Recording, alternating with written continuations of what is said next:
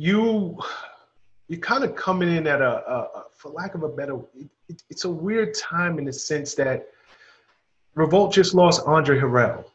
Yeah. Number one, did you know Andre? And if so, what do you think he means to the culture that you're inheriting? And if you did know him, what did he mean to you? Yeah. So one of the worst parts about him passing is I did not get a chance to know Andre, right? So I'm 1 week away from Andre being a boss of mine, right? He's the vice chairman of Revolt. And unfortunately, I missed out on that opportunity to get to know him. But what I've always been very clear on is what Andre has meant to the culture, period, point blank. And then what I've gotten to learn over the last 2 weeks is what Andre meant to this Revolt team. And so as I'm stepping into this role, without question, in the back of my mind, somebody said it this way, that Revolt is the last arc in Andre Harrell's legacy.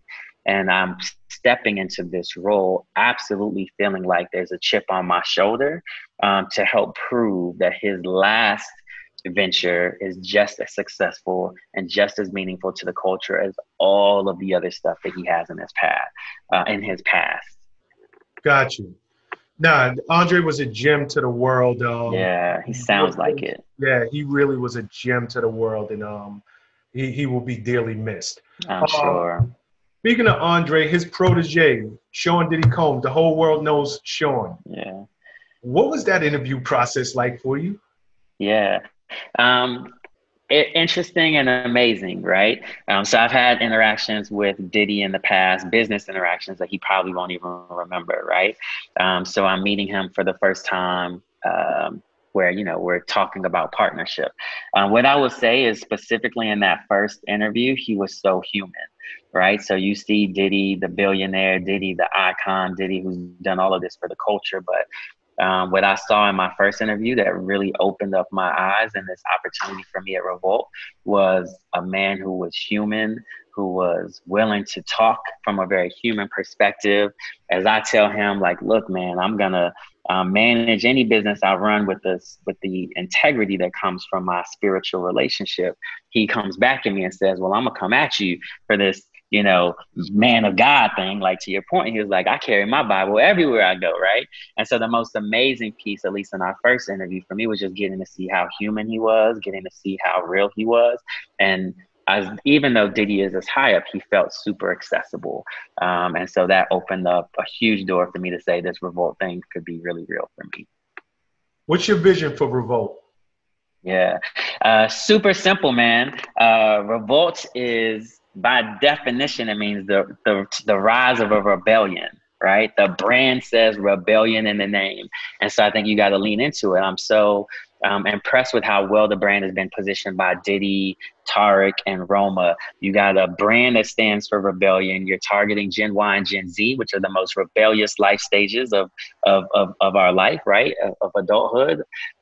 You've got hip hop, which has always been revolutionary, rebellious music, right? And so for me, the brand can't do anything but launch a rebellion, right? The brand can't do anything but be disruptive. The brand can't do anything but get all of these rebels who are culture shapers, culture makers, to rise up and do great work.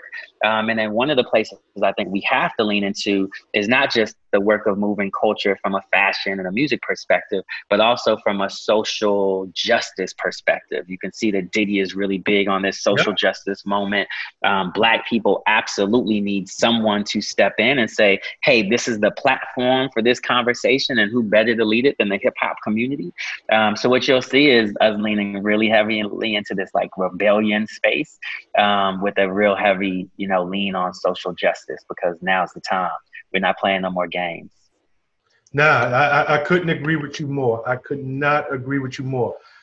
If anybody wanted to get in touch with you, Detavio, where can they find you? I'm the easiest man to find. As long as you know how to spell my name, Detavio, Detavio. You can find me everywhere. It's Detavio on Twitter, on LinkedIn, on Gmail, on Instagram, on Facebook. All you have to do is Detavio, and you'll find me.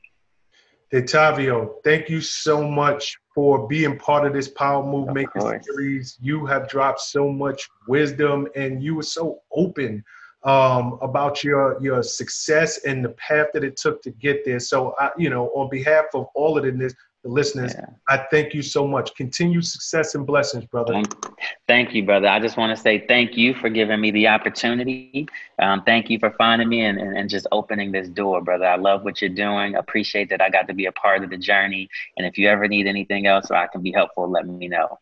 Now, I'm sure just you being part of that system, you know, we're going to be in touch quite often. So, that sounds great.